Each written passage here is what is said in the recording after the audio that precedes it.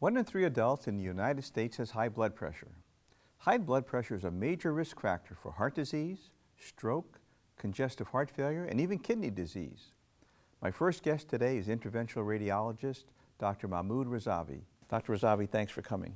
Thank you, Larry. Nice to be with you. We are talking about a very exciting technology today. As a cardiologist, I treat tons of high blood pressure, and this is one of the most exciting things to come down the pipe in a long, long time. Why don't we just start? Why don't you define high blood pressure? What is it, and what are the numbers? Sure. The high blood pressure is defined as any blood pressure that is over 140, the upper number. The systolic number. The systolic number, yeah, or the upper number, and below over 80, which is the lower number, or 90.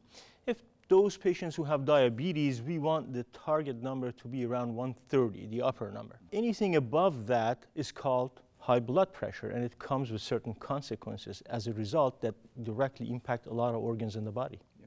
And then there's a term pre-high blood pressure, which usually means like a systolic 120 to 139. That usually means people are really at risk of getting high blood pressure, so they have to do something to change that.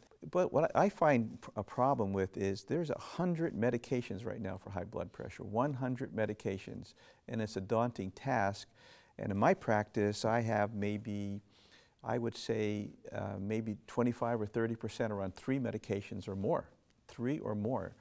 I think most people these days are on 2, at least 2, and that's the trend. So this technology that you're going to talk about is, you think it's going to replace high blood pressure medicines in entirety, or how do you see it fitting in the future? I know it's early on, but how would you say? This is an exciting technology, as you mentioned. Most of the patients on high blood pressure, as you mentioned, are on multiple medications, despite the fact that they're on multiple medications, and the fact that the quality of medications has improved significantly over the past decade. Still about 1/3 of the patients can't get to the goal, to reach that goal of 140, and they live above 160 even, blood pressure.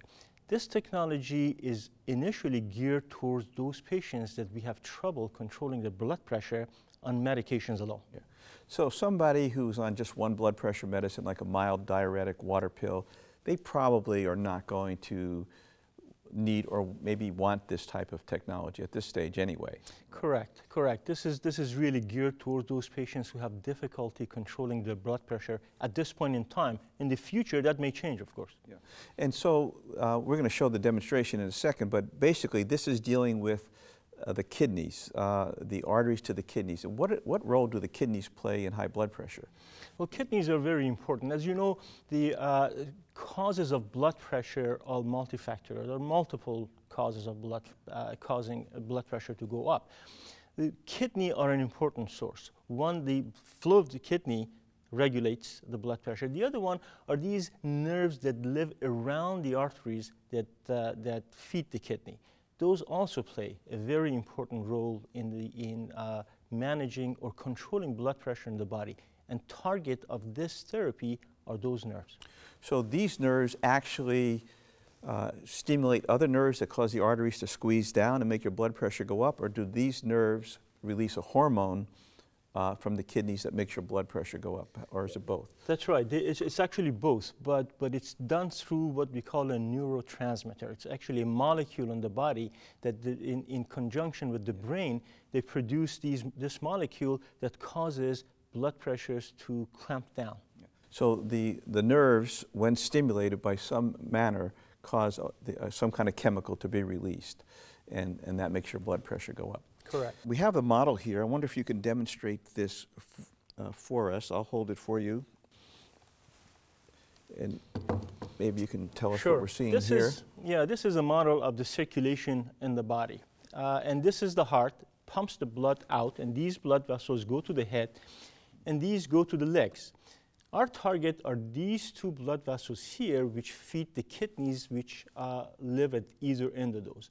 Around these arteries live those nerves that are the target of this therapy. And this therapy is done through a small catheter that I have an example with me here.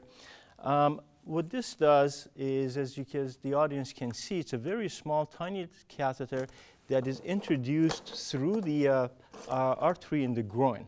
Those patients who've had angiograms would be familiar with this, and this is introduced and advanced to the area of the kidney, and this is the target. What we do is then we push a little button here, and that activates this catheter, and we reach those nerves, and those nerves are deactivated as a result. And so what happens is that the molecules or the chemical that is produced by these to increase the blood pressure is then regulated. Okay, so these are basically the arteries that go down the legs, the femoral arteries, and you make a little tiny incision just like we do angiograms of the heart. I'm an interventional cardiologist and you're an interventional radiologist. We do a lot of these. I go up to the heart and put stents in, but this test, we're not going up to the heart, right? No, this only stays exactly right. It stays around the kidney.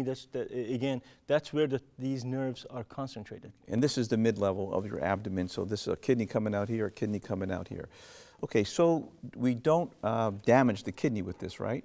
No, there's no damage to the kidneys. The studies so far show that this is a very safe procedure.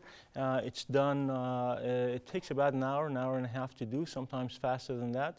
And we keep the patients in the hospital for that day, and then patients are released. Okay, so just a little tiny hole down here. You take it out, seal the hole off with a hand pressure, and that's it. So that catheter is not just an ordinary catheter, though, right? This is a specialized tool that is, what does it do? It releases some kind of energy? Correct. It works through radio frequency or RF energy.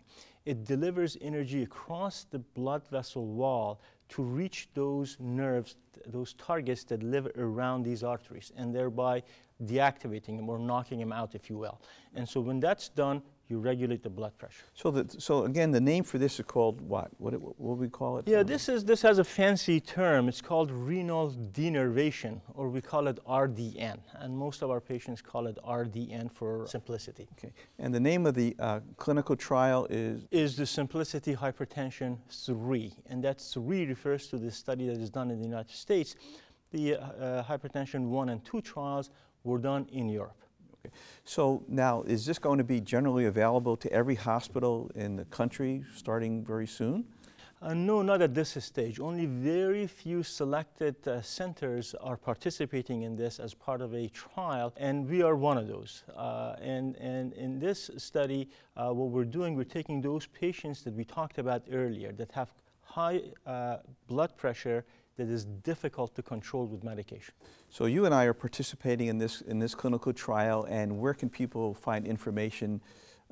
They can contact you, I guess, or they can contact me. Yeah, of course. And where's the center going to be? We are going to be doing it at the St. Joseph Hospital, and those people who are interested in finding out more about it can contact either of us.